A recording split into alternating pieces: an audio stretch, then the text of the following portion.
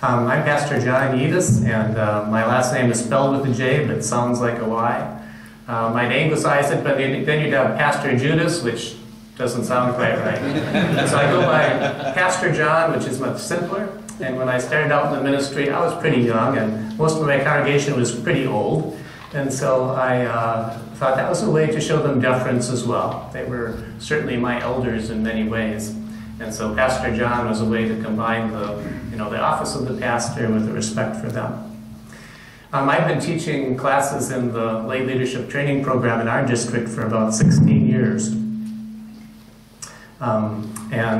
Occasionally, once or twice a year, we have some huddles, that is, gather together people who are part of our classes in order to have continuing education or interaction.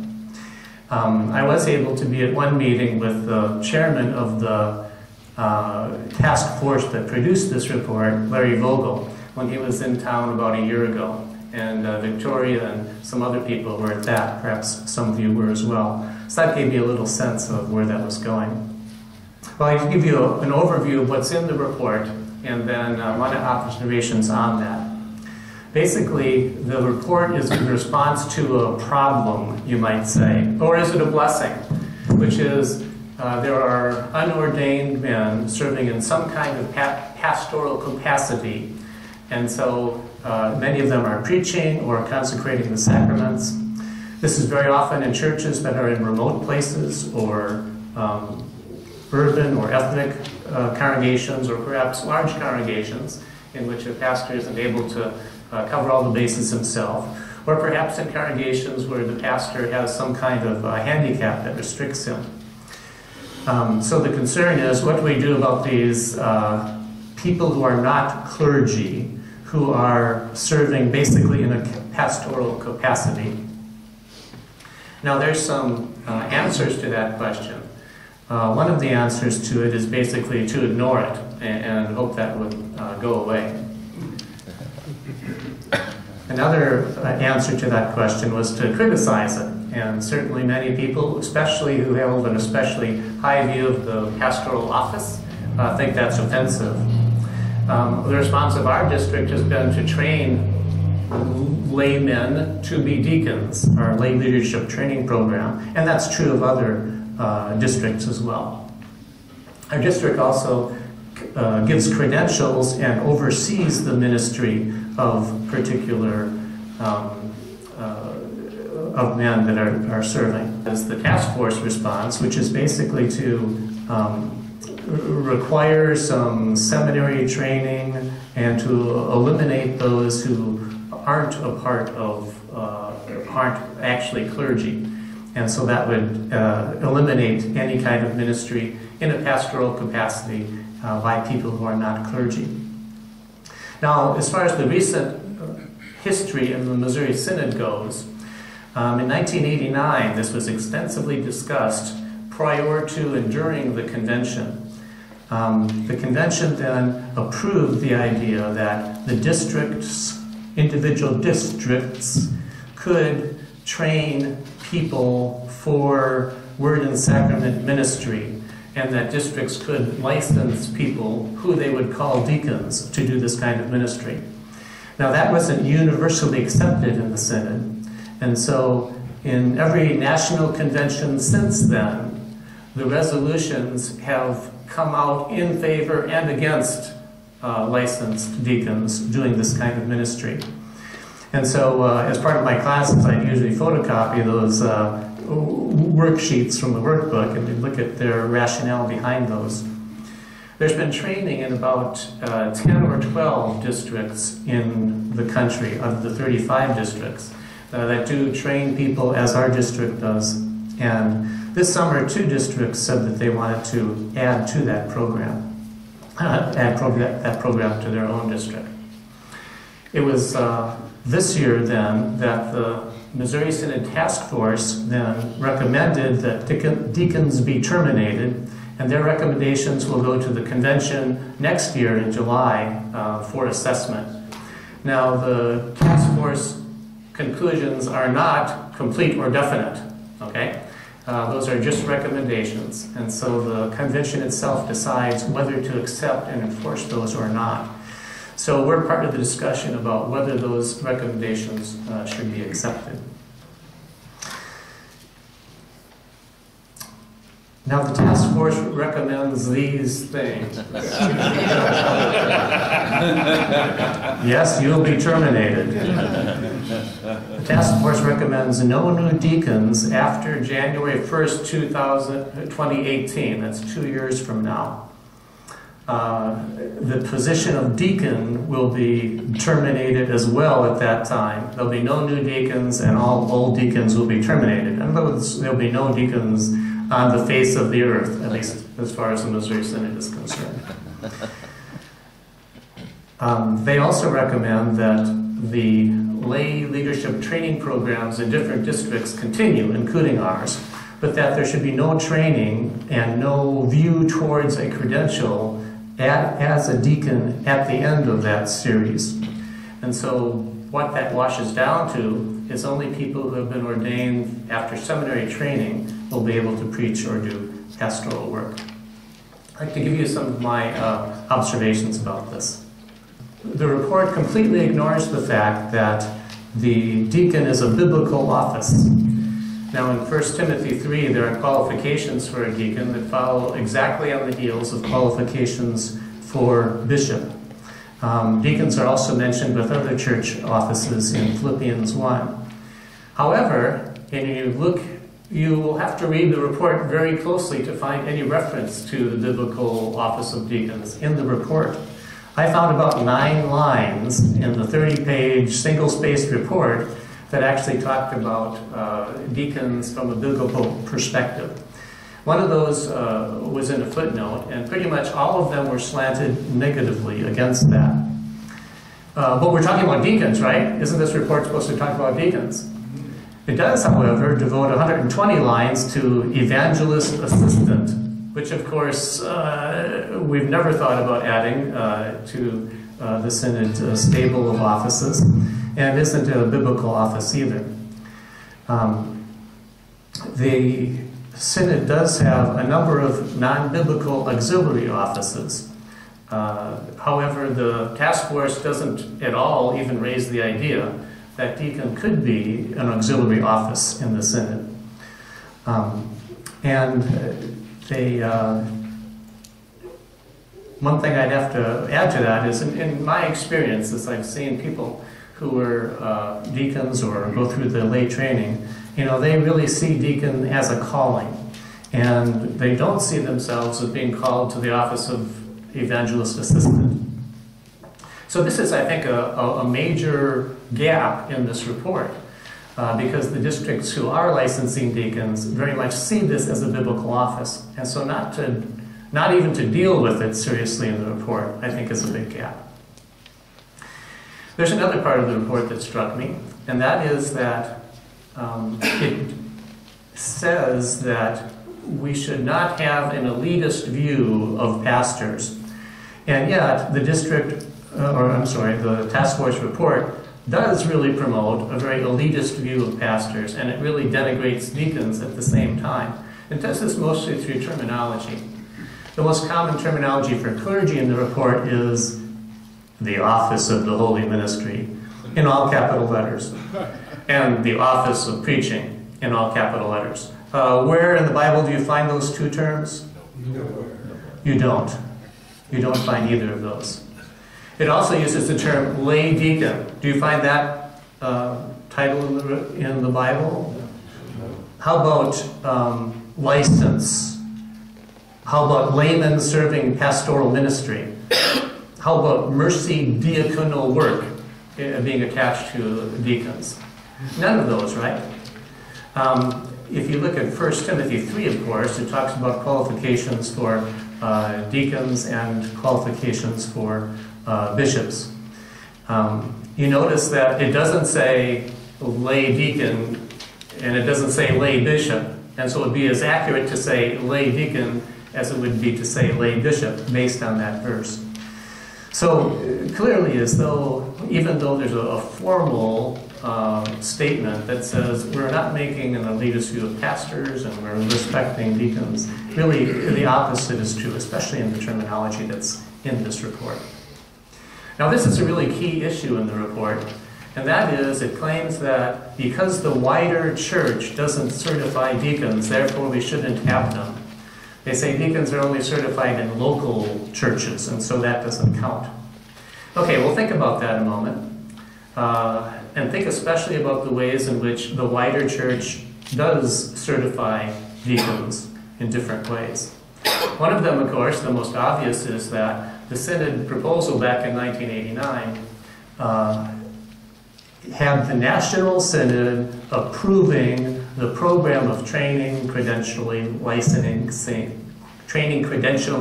licensing, and reviewing the licenses of deacons. This is the whole Synod and Convention who directed districts to do this. That's the wider church certifying them. It's also to be noted that before someone is credentialed as a deacon in our district, they are interviewed by officers of Synod. So the officers of Synod, mostly the district presidents and the vice presidents, are those who are on that committee. When someone leaves the seminary as a seminarian, are they interviewed by officers of Synod? No.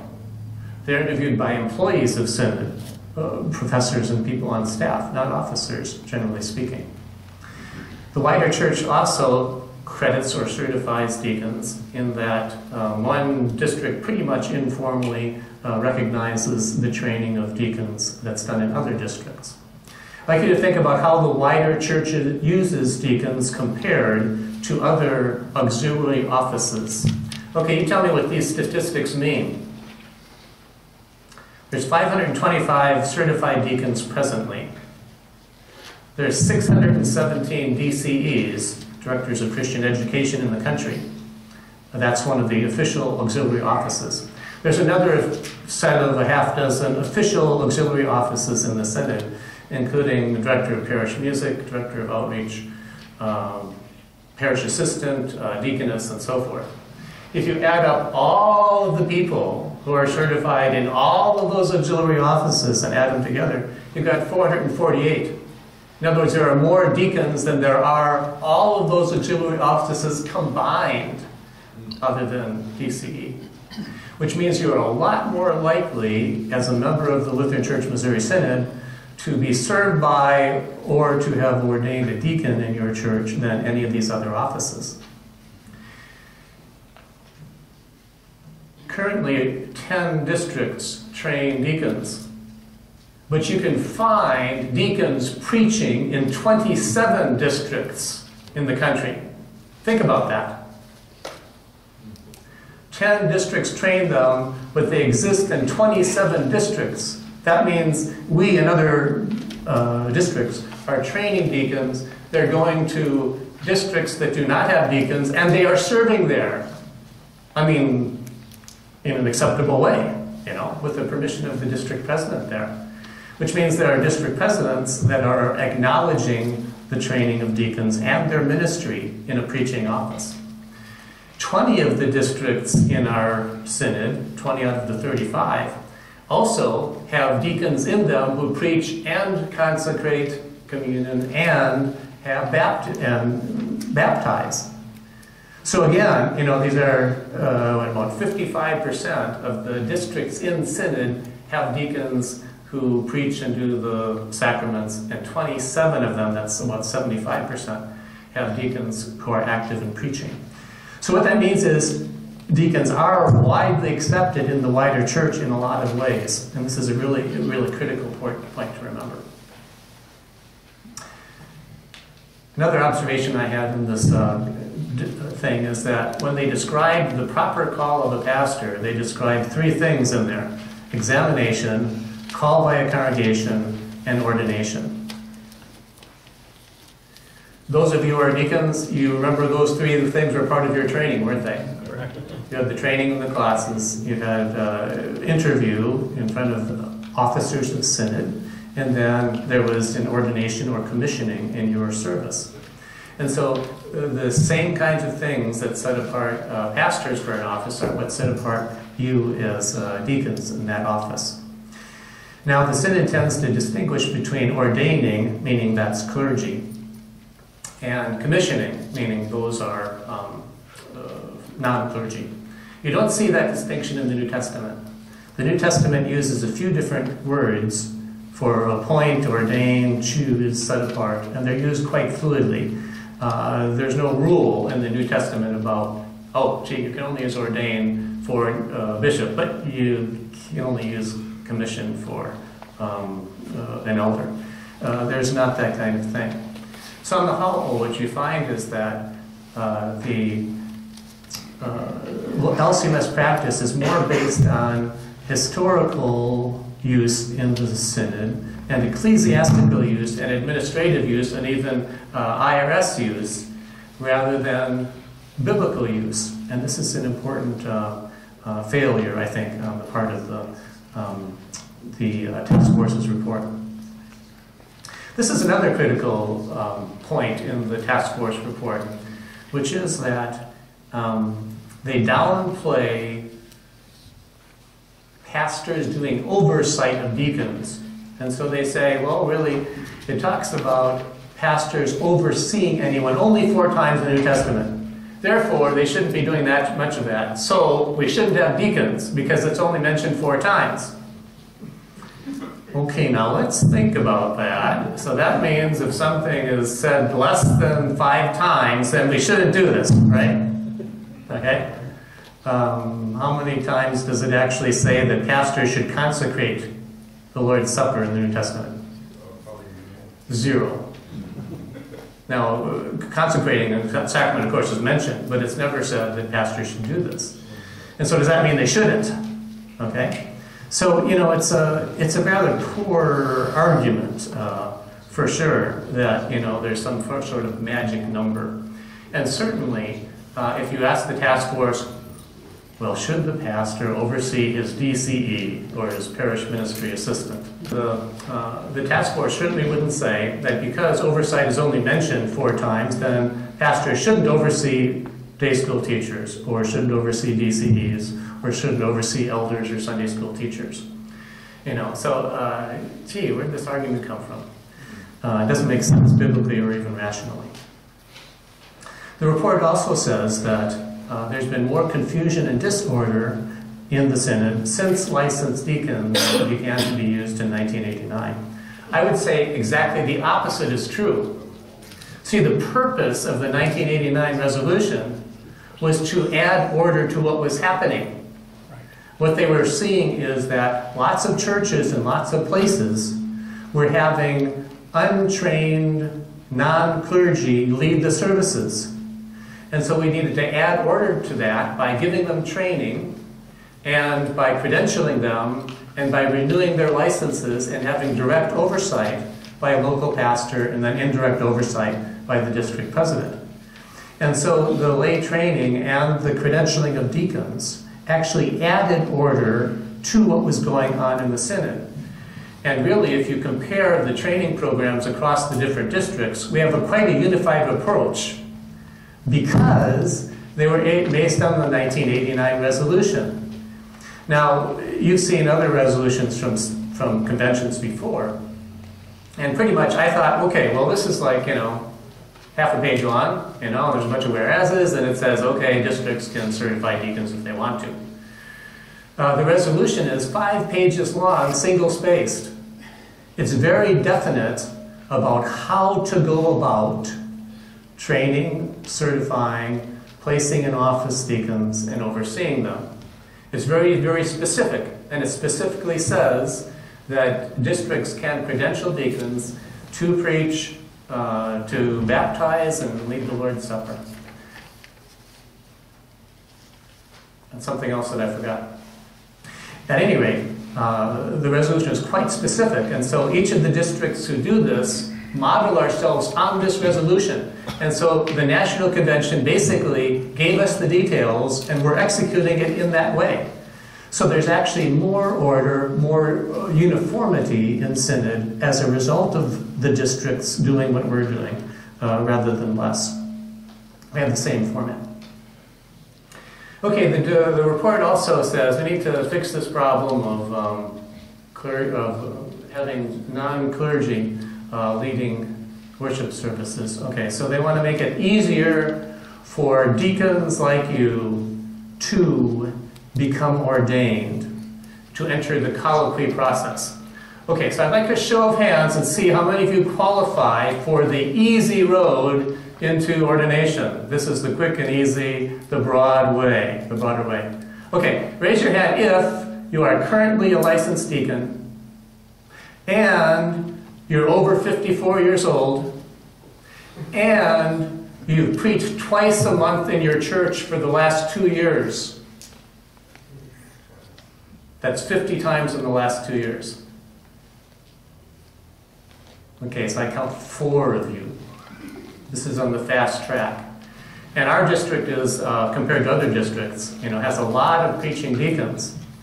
And so if they're going to find people for the colloquy program, it's going to start first from us. So really the broad way is not very broad. And it's very temporary. This window closes on January 1st of 2018. So that's 2 years away. After that, any deacon who would want to be, or anyone who would want to be preaching in a church, would have to go through the full SMP process, special ministry pastor. That's a 4-year program. It takes at least $37,000 of tuition, 17 courses, and several trips to the seminary and back, and other courses as well. So most people in most churches find that to be undoable. So certainly the district or the synod from an administrative standpoint sees this as opening the doors wide. But realistically, there's not much of a wide open door in this report. What the task force recommends would reverse what's been happening in the synod since 1989. It would mean that all the districts, not only who train deacons, but all those who have deacons. Remember, there's 27 districts out there who have preaching deacons. All of that would be terminated. So there's literally hundreds of congregations and deacons who could no longer serve or be served in that way. This is about 26 years that we've been doing this, and it's been accumulating as time goes on. This would really cause a great deal of upheaval as this is constricted. Now, I've seen this happening on the local level. Some of the people who went to my deacon classes have been deacons for 12 years. And pastors have come and gone while they've been in their churches. The deacons have a longer tenure in churches than the pastors do. And so what happens is, at the pastor changeover, there's a changeover in attitude towards the deacons. And so what a good number of men find is that when they start the program and are initially commissioned or ordained, they're given a good deal of freedom in that ministry. And then another pastor comes in and restricts things more than a little bit. And this really quashes the ministry and quashes the person who generally feels biblically called by God to do this kind of ministry. And in some cases, there's been a changeover of 1, 2, 3, or 4 pastors in a row. So there already is upheaval happening on the micro level. And so if the National Synod were to terminate deacons, this would cause a massive upheaval in the congregations in which they serve, and with the pastors that they serve with in the cases where that is. And this is a really sad thing, that ministry can be so easily stifled by so few. Another observation about the report, it really doesn't offer an ongoing solution to the challenge of having pastors, especially in small, remote, or ethnic or poorer congregations, places in which deacons often serve, on their own or under direct or along with the pastor. The fix the task force has is really quite temporary. It lets in just a few deacons who happen to qualify in the 3 ways that I mentioned before. The other fixes that are in the report really are things that have always existed, like multi-point parishes, streaming, and so forth, and really hasn't sufficiently done the job. Now, the thing the report doesn't mention, you hear this all the time in pastors' meetings, okay, but you don't hear this from the task force that opposes deacons, is that up the road a piece, there's going to be a shortage of pastors. When guys like me retire, you know, there was a certain glut when I entered the ministry, and the certain glut is going to leave the ministry at the same time. This is common knowledge. And at the same time, our churches are shrinking. As our membership of the synod shrinks, so many of our churches shrink, especially ones in changing neighborhoods. And so that means there will be fewer clergy available, and clergy available will not, frankly, want to serve in places where they can't be paid full-time. This is the dirty secret among clergy, is we like to be paid full-time. And so this means there'll be more need for deacons in the future, not less need for that. So the task force doesn't answer the problem, and the problem will grow as time goes on. Another thing the report says is that people are confused because they have trouble distinguishing between deacons and pastors. Do any of you have trouble distinguishing between deacons and pastors? My wife says she can walk into a room and in 1 minute she can pick out the pastors. And she's right? You can probably do that too. This is the case, there is some overlap between pastor and deacon, just as there's some overlap between DCE and pastor. But this is part of educating a congregation into what the difference is, and it's just a matter of understanding that this isn't difficult to do. The report concludes by saying, "We dare not suppose that our pastors will be the sole solution."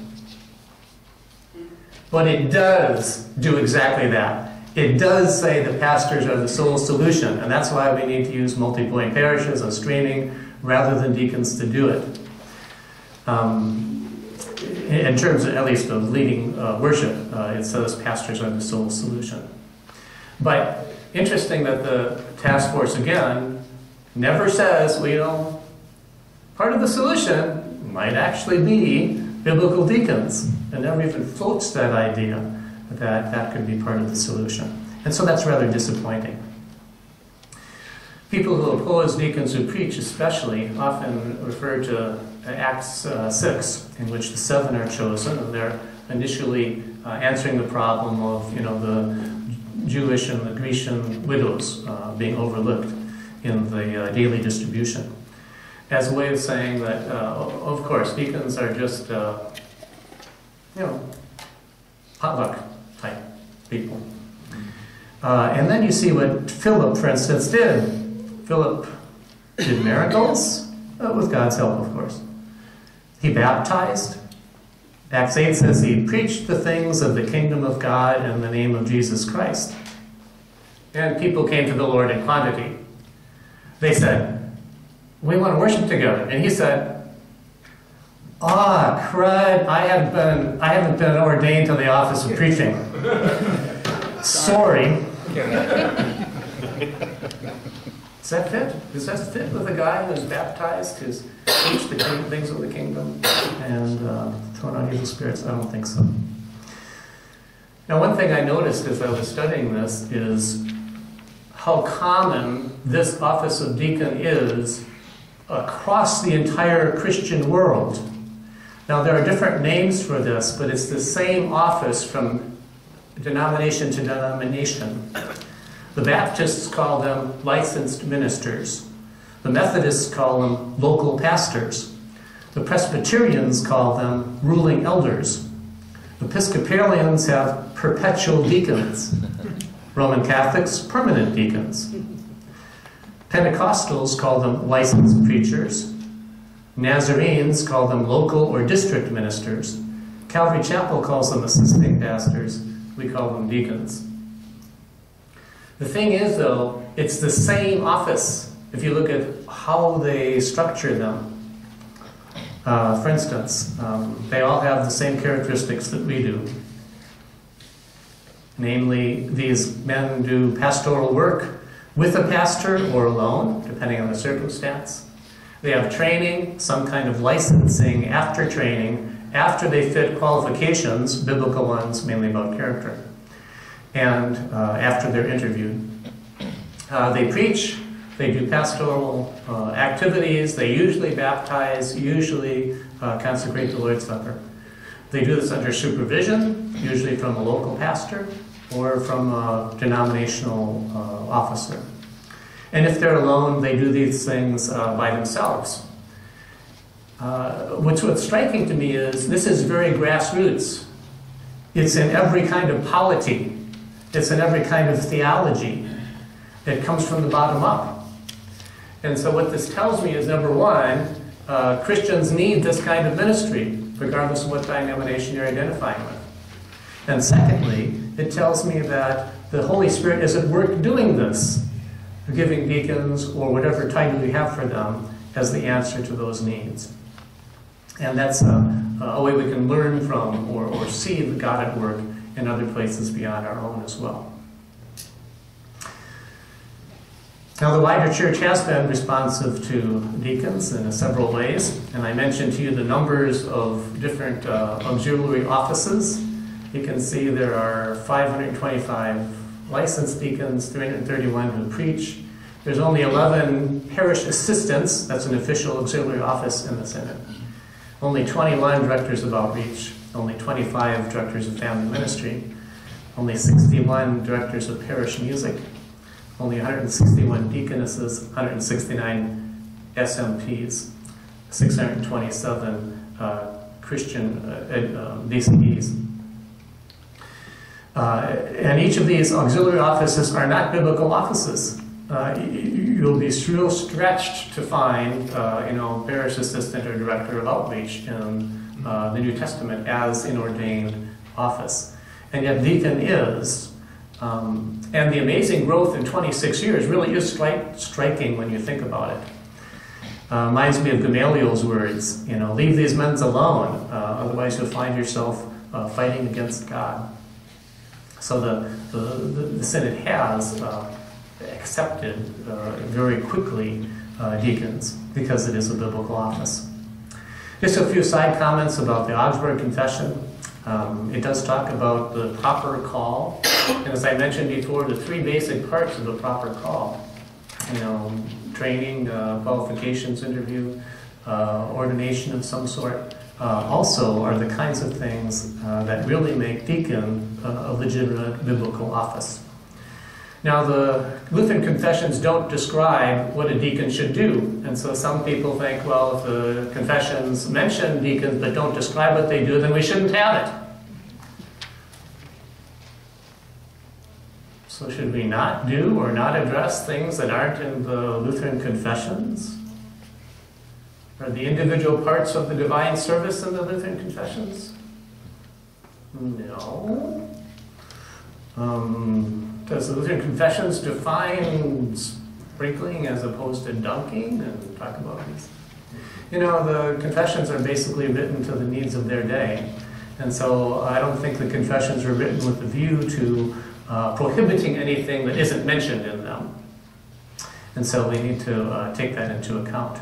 It's hard to find a real good discussion of dispensationalism and the rapture in the confessions, for instance, because it wasn't an issue then. One of the best things about the task force report is the footnotes, which I think was kind of cool. The good stuff's in there. The footnotes do mention that the office of deacon is in the Bible, mentioned in 2 Timothy 3. That's in the small print. The small print mentions that in the Reformation area there were deacons, and they were not considered laymen, and they were considered ordained clergy, but of a lower rank than ordinary clergy. The small print mentions that Luther and Walther both mention laymen preaching in an affirmative way, a complimentary way. It's interesting that the report never actually quotes 1 Timothy 3 about qualifications for a deacon, except they happen to quote somebody else who quotes 1 Timothy, so that's a nice plus. And in the small print report, it mentions that there's 27 districts that have licensed deacons doing word or word and sacrament ministry. Okay, so that's the descriptions or the recommendations in the task force report. That's termination. Okay, I'd like to suggest some other recommendations. These are just mine, so take them for what they're worth. One thing we can do is explain how lay leadership training and how certified deacons do fulfill the synod intent and the synod need to have orderly ministry in many locations. Especially places where people that don't have contact with deacons don't have much of a sense of how that works or how it really is fulfilling the intent of a decision made by the synod at large. I think we should also enlarge rather than hinder ministry. And unfortunately, we pastors can be real bottlenecks in this, restricting and hindering ministry. I guess I'm a little different than many pastors in that I was certified as a Lutheran teacher. I have my LTD, and I was certified as a director of Christian education. So I have a DCE certification, which means I went through that training and those apprenticeships, right? And one thing I found out is that the auxiliary offices in the synod, Lutheran teachers, DCs, etc., have a rather mixed view of us clergy. They see that many of us clergy are prideful. One guy said, do they teach Arrogance 101 in the seminary? Now, that's an over-the-top way to put it, but we're known for being prideful. We're known for wanting to control things. We're known for protecting our turf. Now, many of us work against that, and some of us don't do that much, okay? But these are some of the things we're known for, and our congregations are too nice to tell us about that, unless it gets out of hand, and then they hammer us, right? But on the whole, our congregations are real nice to us, nicer than maybe we deserve. These auxiliary offices recognize that pastors often confuse their opinions with God's commands. But a lot of pastors confuse our preferences with theology.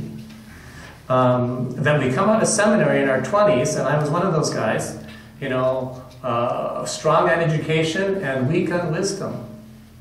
And so a lot of the deacons have fit better the qualifications for office than the pastors coming out of seminary do.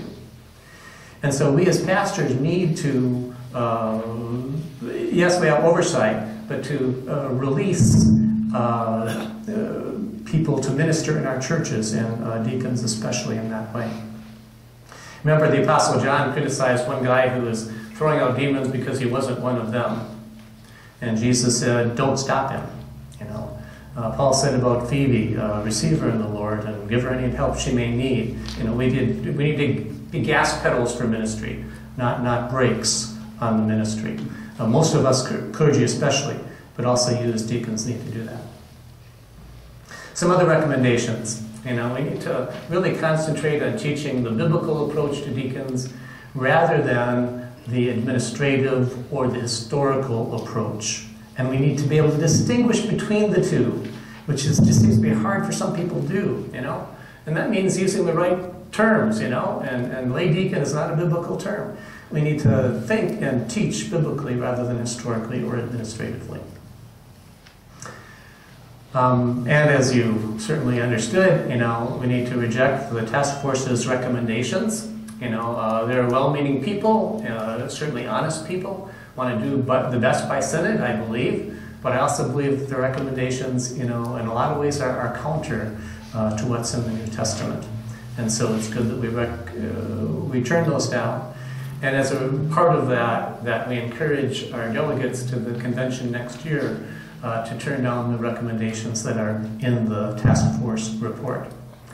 And it's appropriate to make deacon an office in the synod or an auxiliary office in the synod, because this is a biblical office. The other auxiliary offices, I credit those people as good ministers, okay? But they are not biblical offices, and deacon is a biblical office. How come there's room for auxiliary offices that are not biblical offices, but not room for deacon that is? Does this make sense to you? Now, there is a kind of level of subordination already in the synod. You know, there are bona fide clergy, then there are also SMP, special ministry pastors, who have a little bit more restrictions as far as what they can do. If we were to introduce a deacon as an auxiliary office or a regular office, then it would probably be in that sense of being an ordination in the sense of placing an office, but into a different office than pastor or clergy is. Those are my thoughts, my observations, and you're welcome to take home the written report that you probably received on the way in, and that's pretty much as what I presented to you this morning. And if you have any questions or things to add to that, do that today or send me an email sometime.